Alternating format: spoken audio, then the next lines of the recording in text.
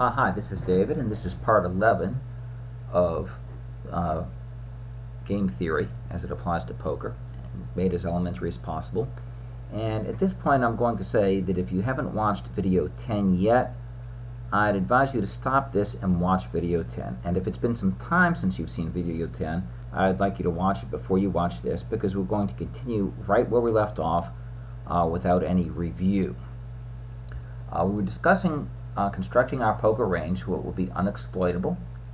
Our opponent was laying 2.22 to 1, so he needs to fold about 30% of the time to make a profit on his bluffs.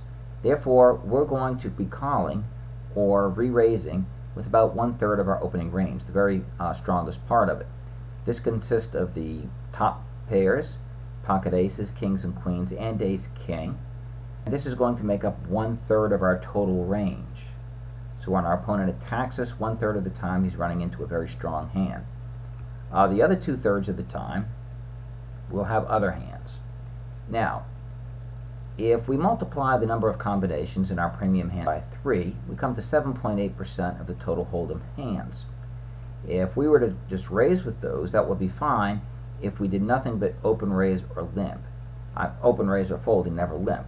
But that would shortchange us. We would deny ourselves the opportunity to play hands against worse players. So instead we want to have a polarized range. Okay?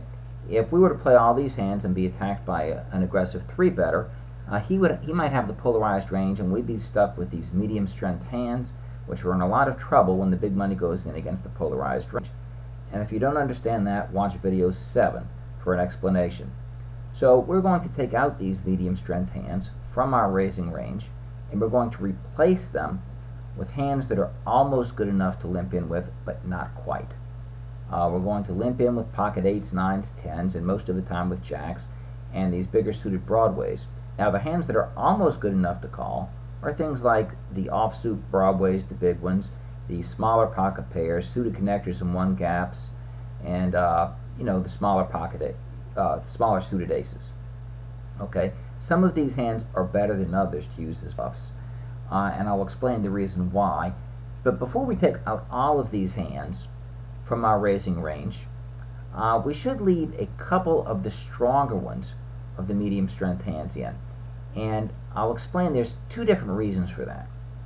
One reason is we may wish to 4-bet bluff sometimes. Now, in low limit online games and in live games, I would advise you to almost never 4-bet bluff. Okay? You may, after you get better, find some opponents against whom this would be a nice thing to do. They may be 3-betting you a whole lot, but in general, the population of players will be 3-betting you far less frequently than optimal. Therefore, you can exploit them by never 4-bet bluffing. Okay? When you actually play back, if they're 3-bet, you will have a very strong range. But there's a second reason. Sometimes they cause you to defend with a bigger portion of your range than you would like to. Okay? When he was laying 2.22 to 1, okay, over here, this is when we raised to 20 and he made it 60. He had a break-even threshold of 69%, and when he has that, we only need to defend with about 31% of our range or so, and that was our plan with our top 34 hands. But suppose he raises to a smaller amount. Suppose he makes a min raise to 40. Okay, now he's getting a much better price. He's only laying 1.48 to 1, and his break-even threshold is 60%. This forces us to defend with 40% of our range. In fact, when we made it 20, we were only making a raise of $15 because it was $5 to call. So he only has to double our raise. He could actually raise to as small as $35 here. Now, if he does this, he's only laying about 1.3 to 1, and his break-even threshold is about 56%. That's how many folds he needs. When he does this, it forces us to defend 44% instead of just about 33% or 30%. So that means when we look at value hands here, which they have only to 34 hands total, and 7.8% or 8% is going to add up to about 100 combinations total. We see that 34 combinations to defend with is not enough. Okay, if this was his break-even threshold, 56%, okay, we're going to need to be defending with about 45%. Okay, we would need to add about 11 hands to this. Okay, now what 11 hands do we add? We want them to be rather strong hands, and these will be hands that we can continue with when he 3-bets this small. When he makes a big 3-bet, we will keep only pocket queens of better and ace king, and we'll usually be 4-betting with him. We'll either be just 4-betting or shoving. But when he comes back with a smaller amount, we need to add some hands, and we can keep the ace queen hands in there. What this will do by keeping ace queen in there is add an additional 16 hands, 16 combinations here. Okay, this has us defending 50 times. Now we were looking for 11 more hands to add to reach our 45%, but in truth that's only the case when we're 4-betting.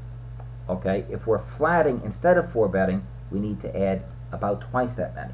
And this is the reason. When we're 4-betting against his bluffs, we're cutting them off cold. Okay, we're coming over the top and there's nothing he can do. But if we're flatting, even if we're causing him to only break even on his bluffs, what that means is that he's going to free roll the flop. Okay, so if he 3-bets us and we call with a frequency that he just breaks even with his garbage, that means that he's basically seeing a flop for free. He's going to be in position with initiative and gets to see free flop, and in the long run that will be profitable for him, even though his plan to make an automatic profit failed and it only broke even. Okay, so if you follow that, for this reason, instead of adding just 11 hands to our premium range, what we need to do to defend ourselves if he starts betting smaller is instead of adding 11 more hands here, we're going to add 22 hands. Okay, so we have 34 hands against his big 3-bets, but when he comes back with a mini raise or something, we're going to add about 22 hands. Ace queen alone is a non-pair that adds 16 combinations. We'll add ace jack suited, that's another 4 combinations, that gives us 20 combinations. So now we just need 2 more combinations to add.